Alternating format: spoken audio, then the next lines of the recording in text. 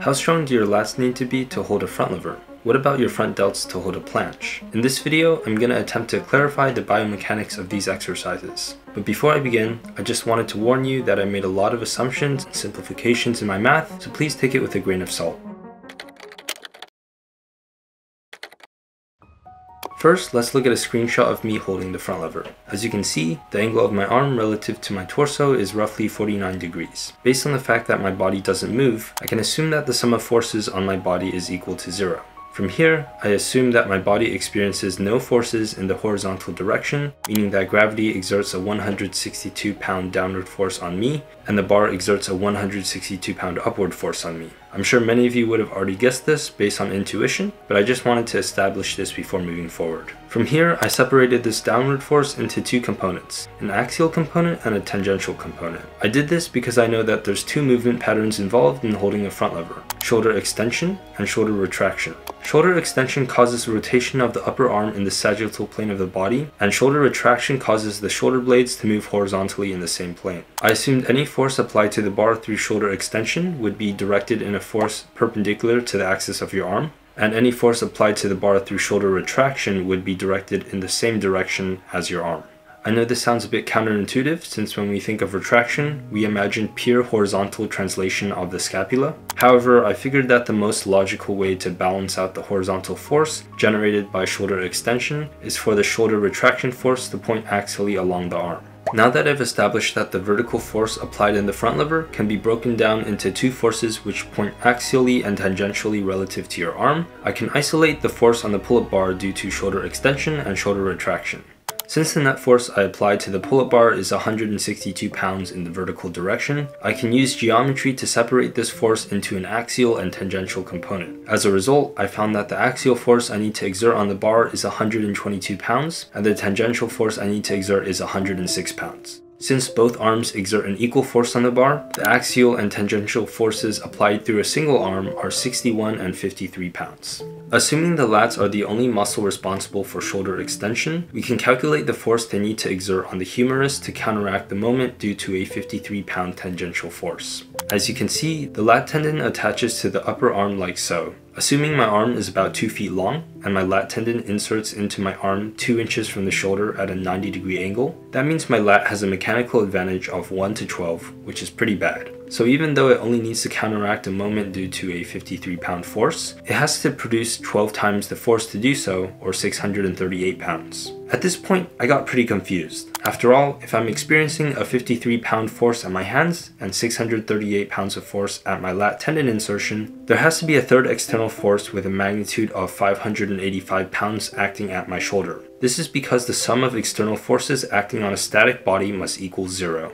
In this case, the body I'm analyzing includes the upper arm, the lower arm, and the hands. I thought about it for a long time, and I attributed this 585-pound force to the rotator cuff, specifically the subscapularis, which pulls the humerus forward, as well as the bones and passive structures surrounding the glenohumeral joint. From here, I approximated the area of the lat tendon attachment to the humerus as 187 square millimeters, and found the stress on the lat tendon to be 14 megapascals, which is less than the yielding stress of tendons I found online, which is 50 to 150 megapascals. However, it should be noted that such a high stress value can cause failure of the lat tendon over time through fatigue, especially since tendons take longer to recover than muscles. This also applies to other tendons in the back, such as the rear delts, teres major, traps and rhomboids, and rotator cuff. As for the traps and rhomboids, I considered that they exert force onto the scapula similarly to a pulley. In a pulley, force is conserved, but the direction of force changes. Similarly, the traps and rhomboids contract along the frontal plane of the body, pulling the scapula inward. The rotator cuff muscles transmit this force to the humerus, and then the bones of the arm transmit this to the hands. As for the mechanical advantage of the traps and rhomboids, I know that an ideal pulley has a mechanical advantage of 1, but intuitively I feel like that isn't the case here. There's just a lot of muscles that orient in different directions along this pulley system, so there's probably a significant loss of energies from the traps and rhomboids to the hands. At the end of the day, I wasn't sure how to mathematically approximate the mechanical advantage of the traps and rhomboids, so I'll just ignore that for now. Since I had an idea of how much force my lats need to generate in the front lever, I decided to compare this to the force my lats need to generate in a pull-up isometric at the same shoulder angle. Assuming that my upper and lower arms are both 1 foot long, I found that in a regular pull-up, my lats need to produce 720 pounds of force to counteract the moment at my shoulder generated by the 162 pound force at my hands. This is less than the force required in the front lever since the lever arm of my hands is shorter in the pull-up. In order to produce the same tension in my lats as the front lever, I calculated that I'd have to add an additional 121 pounds of weight to my pull-up. Honestly, this is probably an overestimate since the rear delts contribute quite significantly to the front lever but not as much in the weighted pull-up, which means that I would probably need less than 120 pounds of extra weight to be able to produce the same amount of lat tension in the pull-up as in the front lever. This is further supported by the fact that when I held my first 8-second front lever, I was doing weighted pull-ups with around 20 pounds for sets of 10, which correlates to a 1 RM of 70 pounds in the weighted pull-up. In case you're curious about how the axial and tangential forces in the front lever change with different shoulder angles, I plotted them on MATLAB as a function of body weight. As the angle increases from 40 to 60 degrees, the axial force decreases from 77 to 50% of my body weight, while the tangential force increases from 64 to 87% of my body weight. As you can see, this graph suggests that for very small shoulder angles in the front lever, the force I'd have to generate in shoulder retraction would be very small. But if that were true, then in an exercise like the touch front lever, my traps and rhomboids wouldn't be activated at all. I knew this couldn't be true because when I train the touch front lever, I feel a lot of stress in my mid-back. This made me confused for a long time, but I soon realized what the issue was. For very small shoulder angles, the rear delts take on a more dominant role in shoulder extension than the lats. This is important because the rear delts insert into the scapula, unlike the lats which connect directly to the spine. When activated, the rear delts pull the scapula down and away from the center of the body. To counteract this force, the traps and rhomboids must produce a force up and towards the center of the body. As a result, for very narrow shoulder angles in the front lever, the role of the traps and rhomboids changes from producing an axial force along the arm to counteracting the force that the rear delts exert on the scapula.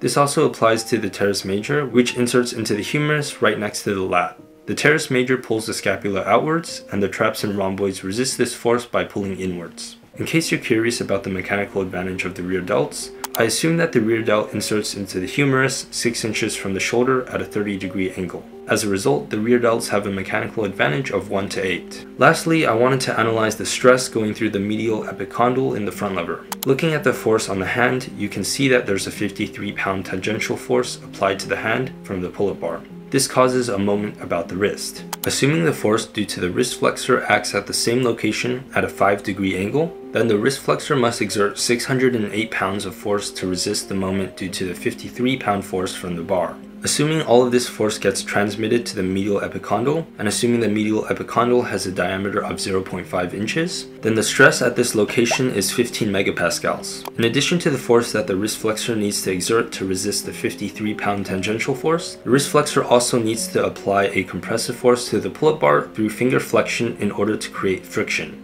This friction keeps your hand from slipping from the bar.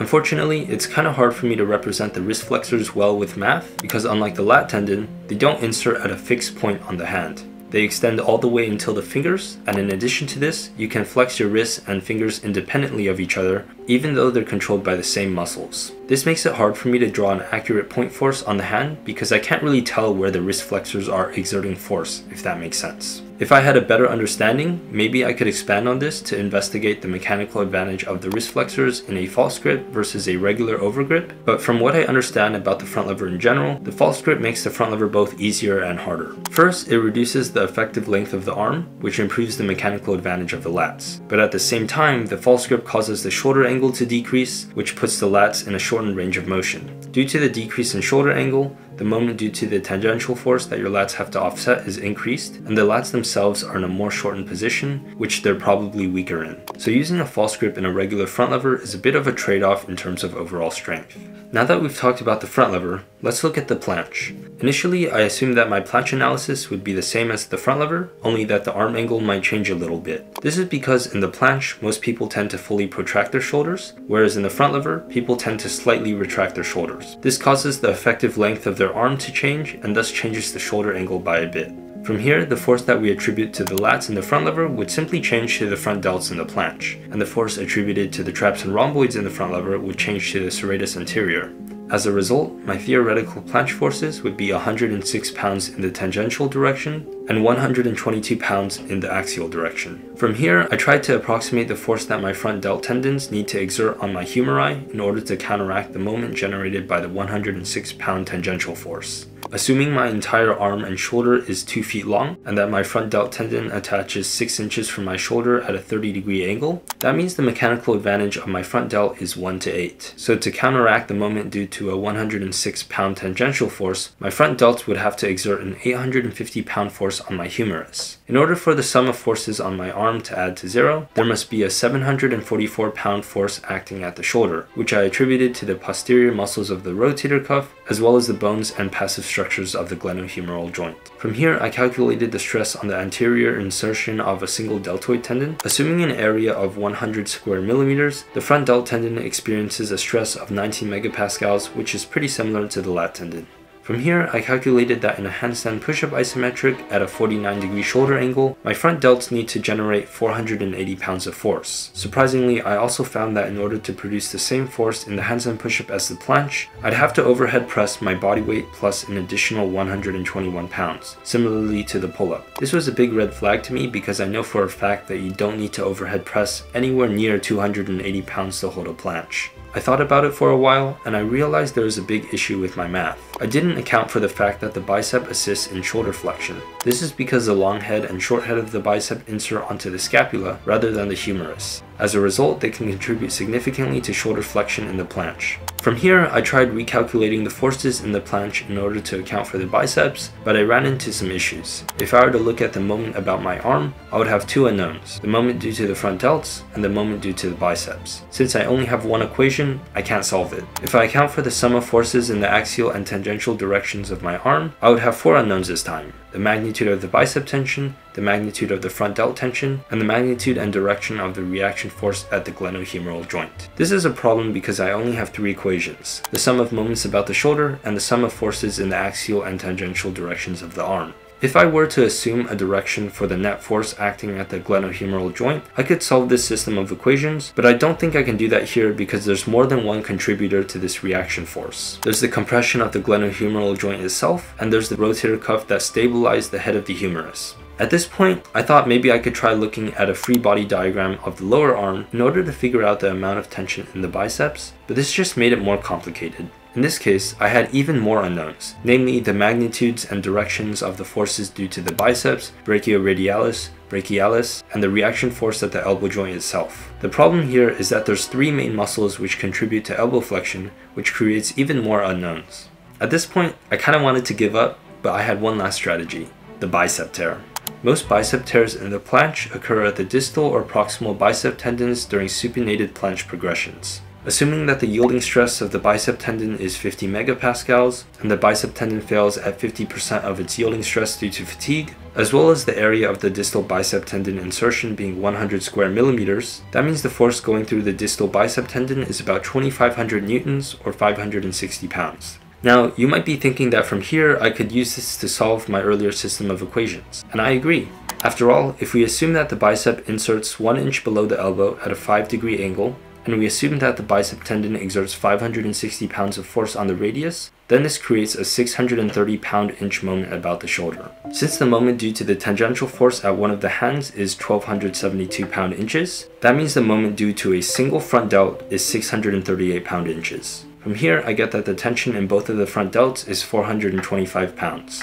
This is less than the force required in the handstand push-up, so I'm pretty sure this is an underestimate of the actual force required in the front delts. I could make this value larger by assuming that the bicep tendon insertion has a smaller cross-section, or that it inserts into the radius at a smaller angle, but to be honest, just getting somewhat close to a reasonable answer required a lot of work on my part and a lot of assumptions, so I'm gonna leave it here. Before I close this video, I want to talk about tendons and how they tear. When I first started researching this topic, I didn't have a good theoretical understanding of why tendons tear at stretched muscle lengths. What I realized in this video is that the mechanical advantage of muscle changes at different muscle lengths. For example, when the elbow is fully extended, the bicep tendon inserts almost parallel to the radius, whereas when the bicep is flexed, the tendon inserts almost perpendicularly to the radius. As a result, the mechanical advantage of the flexed arm position is much greater than the straight arm position. To clarify this, if we assume that the bicep inserts into the radius at a 5-degree angle in the stretched arm position, and that it inserts into the radius at a 90-degree angle in the bent arm position, then the mechanical advantage of the bicep in each position is 1:39 versus 1:3.3.